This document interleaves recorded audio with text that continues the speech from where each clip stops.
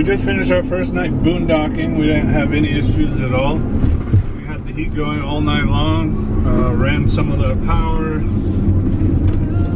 Had hot water this morning.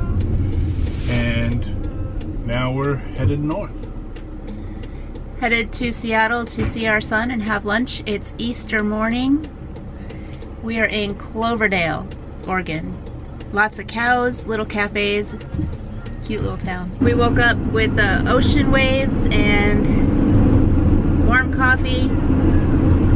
It was a nice morning. Onward north.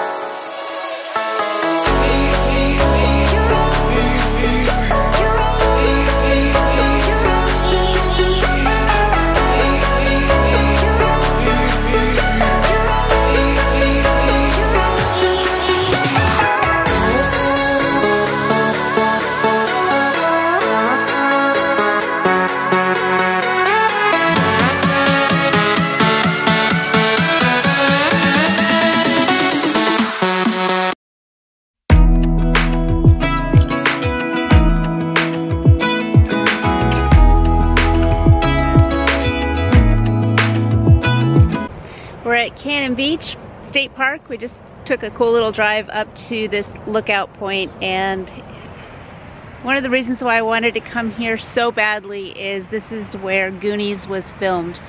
Right behind me you can see the waterfall. I think we're going to try to walk down there and see where it takes us. There's a little trail that says beach access. This is my bucket list, probably one of the top 5 places I've been wanting to come since I was a little kid. So thank you, Jimmy, for bringing me here.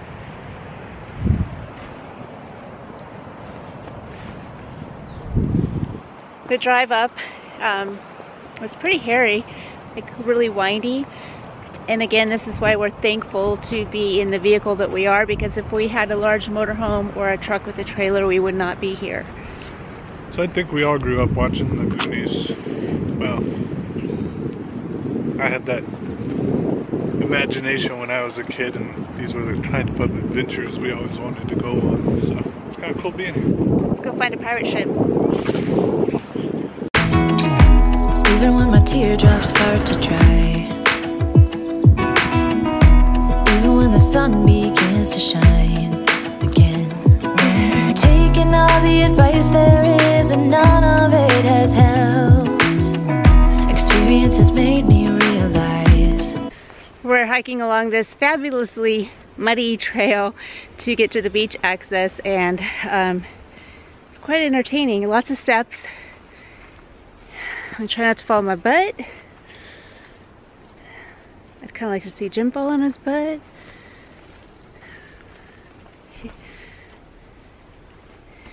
Anyway, it's really nice to get out of the van for a while, because finding that combination of driving and actually getting out can be a challenge. And shoot, hold on. We only drove for a few hours today. Trying to get to Seattle, but how can you pass this up, right? Take a little walk in the mud. I'm gonna put this down before I fall on my butt. I won't build my life on empty words. Being so damn naive, it only hurts. I'm so tired of love songs, life never turns out the way they do. I've been trying for so long, looking for someone who wants me to. I've heard every cliche there is, and none of them make sense. I'm so tired of love songs. I'm sick and tired of love songs. I'm so tired of you. We made it to Cannon Beach. It's a beautiful walk, and right in front of me is Haystack Rock. I think it's low tide because of this little river here running through here. River. It's actually a gorgeous day too.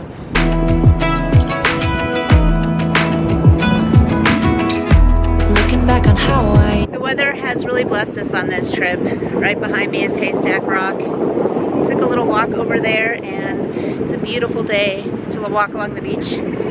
So many people out here, lots of dogs. It's gorgeous. Used to be. I always thought the love was made for me. Oh well. We're leaving Cannon City now, and I have to say that I have one regret, and that's not coming a little bit earlier during the day or planning to stay here for the entire day, because I didn't realize that there was so much to see. So many restaurants and little shops. Lots of people, but not too many people. It seems like it's the perfect time of year to come. The weather is beautiful. We couldn't ask for more, but I guess that's just part of being on a road trip. There's places you want to stay and see more of, but we got to keep going, you know. We have a little bit of a time limit, time crunch that we're on, so off to Seattle. I'd like to tell you a little story about how this all started. Jim and I were tent campers every summer, and he swore up and down that we would never have a motorhome. And we started looking into little travel trailers, little pop-up campers. And I was thinking about refurbishing one. And we were driving down the road and we saw this travel trailer that had a toy hauler in the back so we could take the motorcycles along. And we started researching online travel trailers, pop-up campers, and our search continued, and we started looking at bigger motorhomes. Like, wow, we'd love to have a huge motorhome that we could put our motorcycles in the back. I think we spent a couple of months researching like Newmar, Canyon Stars, and the Thor Outlaw. Our hearts were pretty set on a motorhome. And somehow, at some point, I stumbled across vans, and I was like, you know, maybe we should consider a van because it goes everywhere.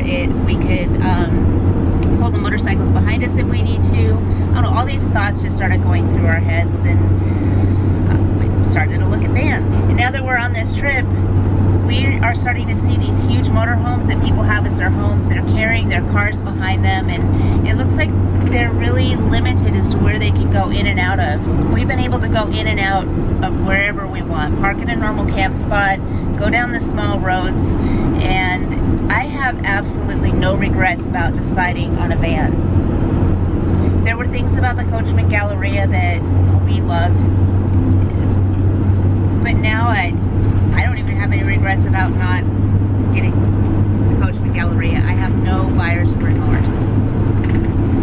The one thing that I wasn't ready for or expecting is how much attention we're getting on this trip. I've given 2 walkthroughs so far to 2 different couples, and I had to turn one guy down because he wanted to come in and see it while he wasn't with me, so I wasn't comfortable. But everywhere we go, people stop and they ask us about it, and that was the thing about the Coachman Galleria that I liked, is it was kind of stealthy. It was black, it flew under the radar, it looked like a typical passenger van that may be a little bit longer. But I have no problem showing off the Revel because if I was to see it going down the road, I'd probably want to see the inside too. So no regrets on our purchase. Super happy with it. I was just as blue-eyed as the sky could ever be. Loving you has made me realize I'm so tired of love songs, life never turns out the way they do. I've been trying for so long, looking for someone who wants me to.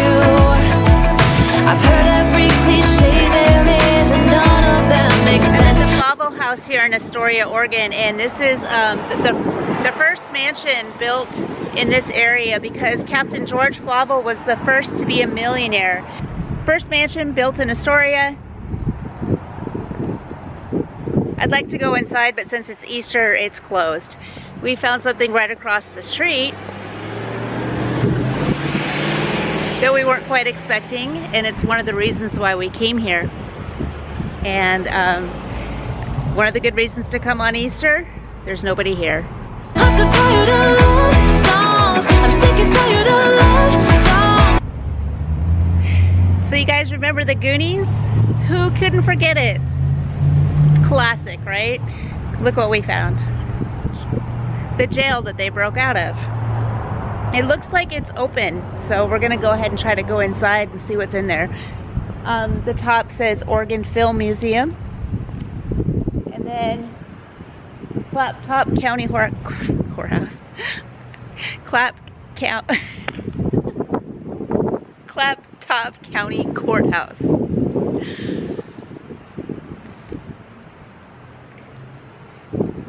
I wonder if they'll let me film in there. If not, it's sad. I'm probably aging myself a little bit here, but that's okay. If you haven't seen the Goonies, you have to watch it. And since it's Easter and my kids are at home and we're on this trip, I FaceTimed my daughter, and she had stayed the night with some friends last night.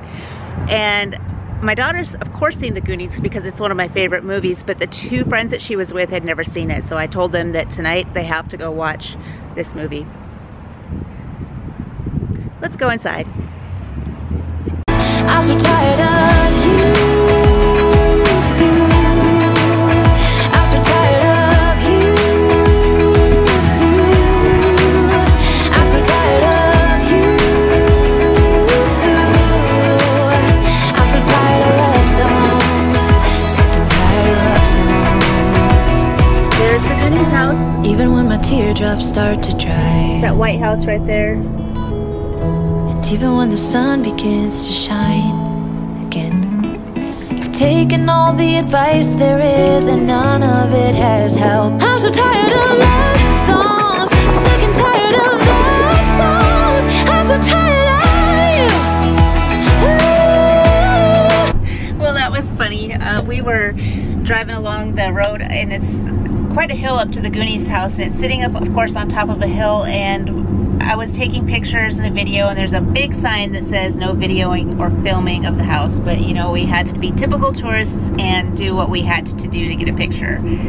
Sitting there just kind of looking at it, wondering, ooh, I wonder if anybody lives there. Why didn't they turn it into a museum? There's a cop behind us. Move your butt.